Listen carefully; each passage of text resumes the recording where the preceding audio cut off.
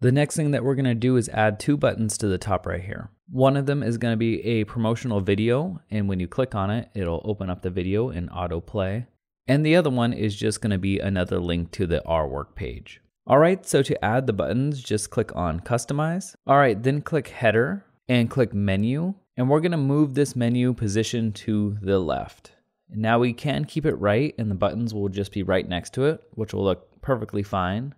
But I'm going to put the menu to the left and have the buttons on the right, which is a lot more difficult and sort of extra credit. So you definitely don't need this to have a fully working good website. If you just want it to have a great website, just keep these to the right.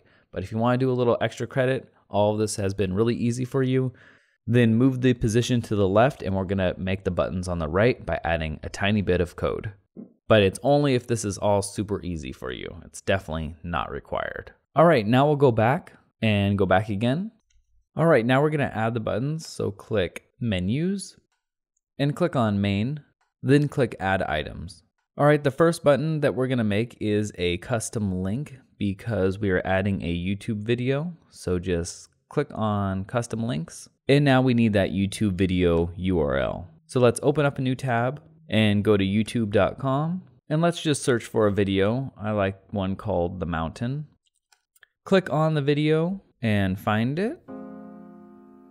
All right, so we're just gonna copy the URL up here and press copy, exit out of here and paste it right here. For the text link, we're just gonna type watch the video and press add to menu. All right, so the watch the video link added to the left side and added to our menu, but it doesn't really look like a button, but we'll change that in a second. Next, click on pages and let's click Our Work again. And now add another one to our menu and we can click on it. And for navigation label, I'm just gonna capitalize it. But again, that still doesn't look like a button, but we'll change that in a second. And to change it, just click the arrow down. And for a CSS class, we're gonna type in BTN. And CSS basically styles your website. And this is a special class. This adds some code to it in order to make it look like a button. So we type BTN and we wait, and we can see that that looks more like a button, and that looks pretty cool. And we could do the same thing with the Our Work page. If we click on the arrow down, for CSS class, we put BTN and we have our button. So that looks pretty cool. So if you imagine that your menu was floating to the right, was on the right side, instead of the left, you can see that that would look great and perfect for your website. But if you're like me, a little bit crazy, and you want your website just to have that extra little touch, we're gonna have the menu on the left side and the buttons on the right side, and we're gonna style the buttons a little bit different.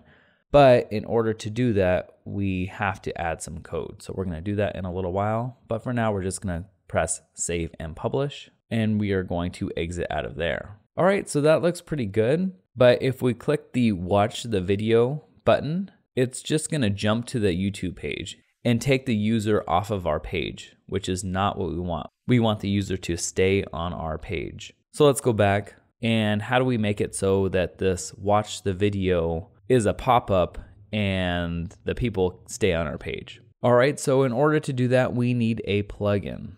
So let's go to the dashboard. All right, then click on plugins and click add new. Search plugins. And for this, we're gonna search WP Video Lightbox. And we're gonna press install now. Then it's gonna install, and then we're gonna click activate to activate the plugin. And we can scroll down and hover over settings and click Video Lightbox. Then click Pretty Photo. And for opacity, we want it to be 0.1 because the opacity will make it, if it's 0.8, it will make it really dark in the background. But we don't want it to be really dark in the background when the video pops up. We want it to be almost see-through. But of course, you can do whatever you want.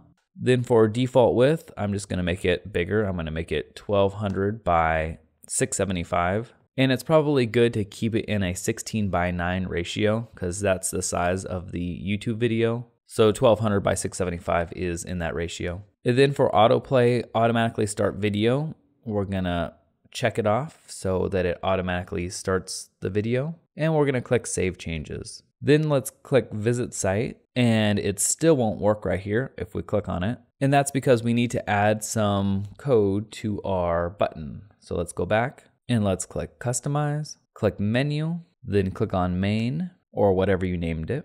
Then under Watch the Video, we're gonna click on it. And under Link Relationship, we are going to type WP-video-lightbox. And that will give it the proper code in order for it to work. So we're gonna press Save and Publish, exit out of there, and click on it, and wha-bam, it works.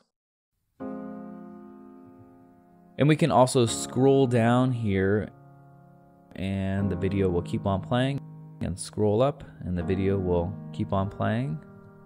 All right, so that is looking pretty sweet. Really like that. And we could just click off the video to exit out or press the exit button, and that is looking really cool.